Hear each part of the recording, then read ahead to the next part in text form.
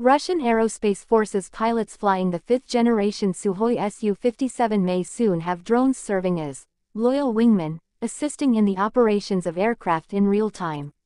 Rostec Managing Director Yuri Koptov told reporters that the state defense conglomerate has continued to develop the S-70 Okhotnik B, an unmanned aerial system (UAS) that could serve as a support aircraft for the stealth fighter.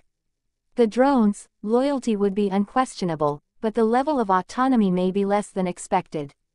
According to a report from Army Recognition, citing Koptov, a two-seat variant of the Su-57 is being developed specifically to command and control up to 4 Okhotnik drones simultaneously, with the unmanned systems being employed in a variety of roles that could include swarming tactics, saturation strikes, and real-time intelligence sharing. In contrast, the drones could further be employed to act as decoys, jammers, or strike elements. It added, the Su-57 pilot can maintain a safe distance while shaping the battlespace. Are two-seater aircraft required for loyal wingmen? There is no denying that this could be seen as a significant leap forward with drones supporting a manned fighter, but it still means that a combat systems officer will be responsible for controlling the drones. This could highlight that loyal wingmen still require significant guidance, at least more than a pilot can handle. It is unclear if the U.S. efforts with its Collaborative Combat Aircraft (CCA) require a weapons systems officer to direct drones. If that is the case, it would mean that current fifth-generation fighters in U.S. service, the F-22 Raptor and F-35 Lightning II, won't operate with the CCA. However, as the Okhotnik can allow the Su-57 to maintain that safe distance, it would suggest that the twin-seat F-15EX could serve as a drone command aircraft, staying out of harm's way while the CCA does the heavy lifting. Moreover, this could suggest that the U.S. Air Force's F-47, a sixth-generation manned fighter, and the U.S. Navy's F/A-XX could be produced in two-seat versions to support drones. Russia's loyal wingman, the S-70 Okhotnik. The recent announcement about the Okhotnik comes amid months of little news, apart from the reports that a Su-57 may have accidentally downed one of the uncrewed aircraft last fall. The Kremlin had revealed a few details about the drone months before and since that incident. As Harrison Cass explained for the National Interest, Russia has been developing the S-70 since 2011. Rival firms, MiG and Sukhoi, have been collaborating to build the S-70, which is being billed as a sixth-generation unmanned aerial vehicle. The unmanned S-70 is based on the MiG-designed Mikoyan Scat, sharing some technologies with the fifth-generation Sukhoi Su-57. The drone is reportedly around 20 tons, powered by an AL-31 turbojet engine, the same used on the Sukhoi Su-27 fighter. According to Russian claims, it can reach a top speed of 1,000 kilometers and a range of 6,000 kilometers. It is equipped with electro-optical targeting and a radio system, as well as other types of reconnaissance equipment. It also has a pair of internal bays that can carry up to 2.8 tons of weapons. On paper, it is a highly capable wingman. The more significant issue is when it will be fielded. Russia continues to struggle to produce the Su-57 in substantial numbers, and it is unclear how many twin-seat models are now in service. The Okhotnik heavy attack drone's rollout has hardly instilled confidence in the system. It performed its debut flight, lasting just over 20 minutes under an operator's control, on August 3, 2019. Not much was heard about it until test flights were also carried out in the summer of 2023, possibly to dispel the rumors that it was little more than vaporware.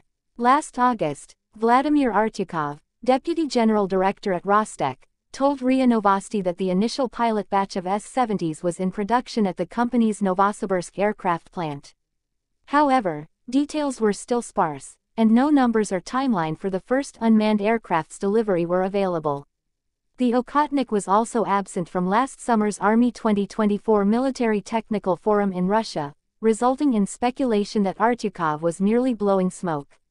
Koptov's recent comments may be just more of the same, with just enough details to keep us guessing. Rusia Lunkerkin prototype Penerbangan Perdana Pesawat Narawak Sarang Barat Okhotnik Yang Kangi. Pengiriman serial pesawat nerawak tersebut ke pasukan akan dimulai pada tahun 2024. Prototype penerbangan perdana pesawat nerawak sarang berat S-70 feet Okhotnik, Hunter. Novosibirsk, 14 December. TASS. Prototype penerbangan perdana pesawat nerawak sarang berat S-70 feet Okhotnik, Hunter. Rusia yang kanggi diluncurkan di Novosibirsk Aviation Enterprise dan persiapan sedang dilakukan untuk penerbangan perdana pesawat nerawak tersebut, kata Wakil Menteri Pertahanan Rusia Alexei Krivoruchko pada hari Selasa. Peluncuran pesawat nerawak tersebut menandakan akhir dari perakitan keseluruhan barang tersebut dan perlengkapannya dengan semua peralatan yang diperlukan di dalam pesawat sesuai dengan persyaratan untuk pesawat dan peralihan ke uji darat yang komprehensif untuk mempersiapkan penerbangan perdananya, kata Wakil Menteri Pertahanan tersebut. Wakil Menteri Pertahanan Rusia yang sedang dalam perjalanan kerja ke Novosibirsk memeriksa kecepatan pemenuhan rencana pengadaan pertahanan di perusahaan penerbangan Novosibirsk dan mengadakan pertemuan dengan manajemen perusahaan tersebut, di mana ia membahas pelaksanaan kontrak pemerintah. Pejabat pertahanan tersebut mengawasi peluncuran prototype penerbangan pesawat nerawak Okhotnik pertama dan memeriksa proses perakitan prototype kedua pesawat nerawak tersebut. Perusahaan pesawat nerawak bersatu milik perusahaan negara Rostek meluncurkan pesawat nerawak S-70 feet Okhotnik, yang dilengkapi dengan nozzle jet datar, kata Rostek, mengomentari peluncuran pesawat nerawak tersebut. Okhotnik baru memiliki nozzle dorong datar sebagai fitur utamanya, yang mengurangi tanda radarnya, kata CEO Rostek Sergei Chemezov.